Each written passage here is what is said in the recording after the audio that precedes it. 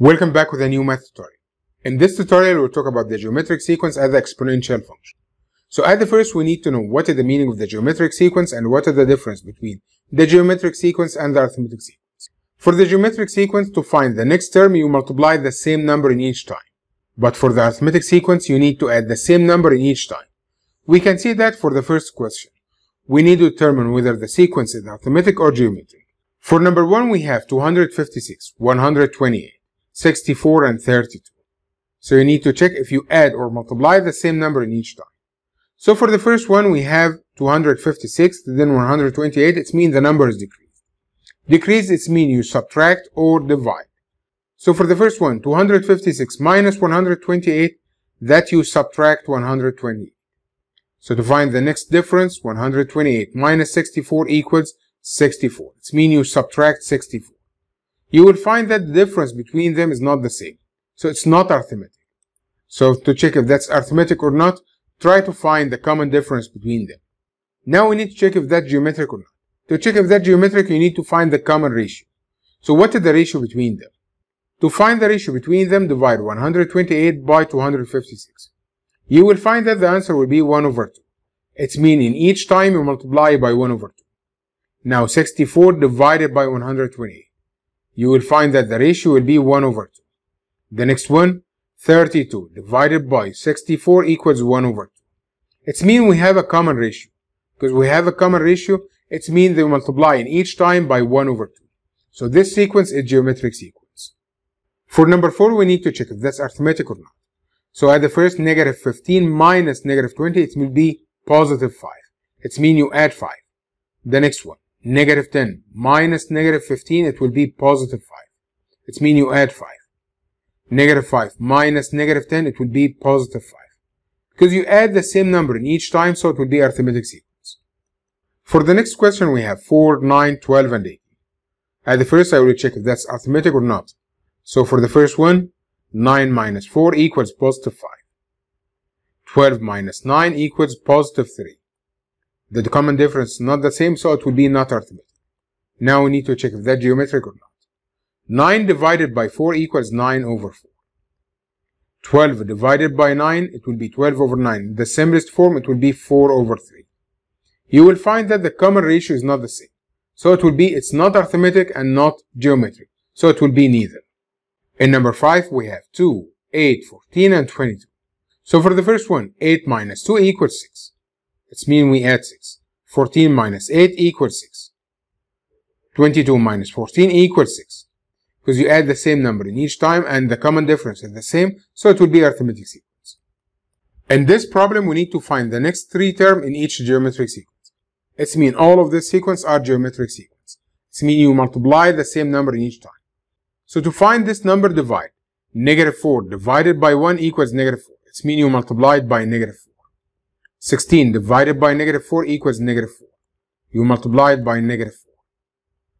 Negative 64 divided by 16 equals negative 4. It means you multiply by negative 4.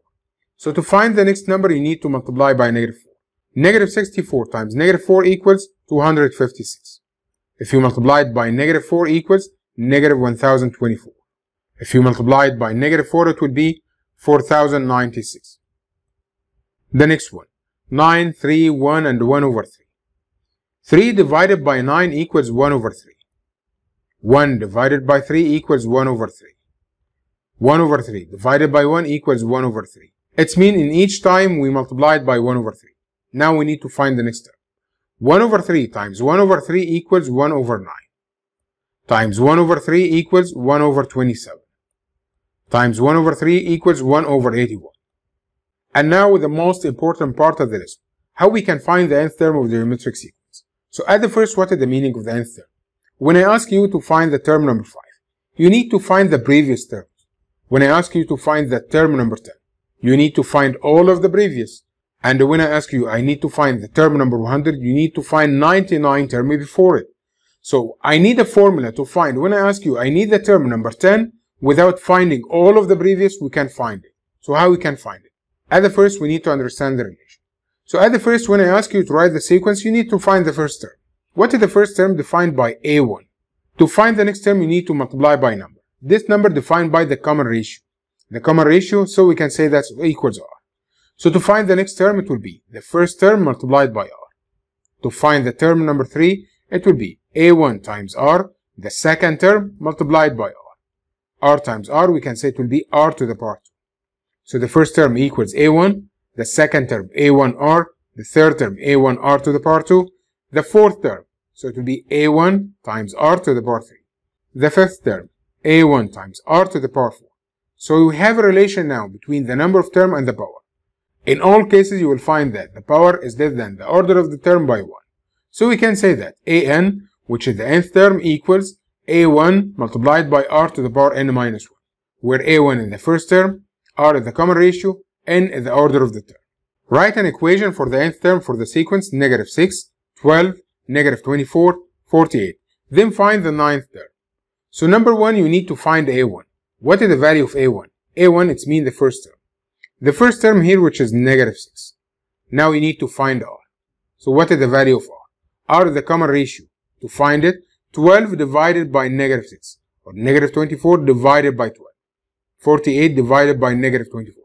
All of them you will find the same number, which is negative 2. So now we can find the nth term.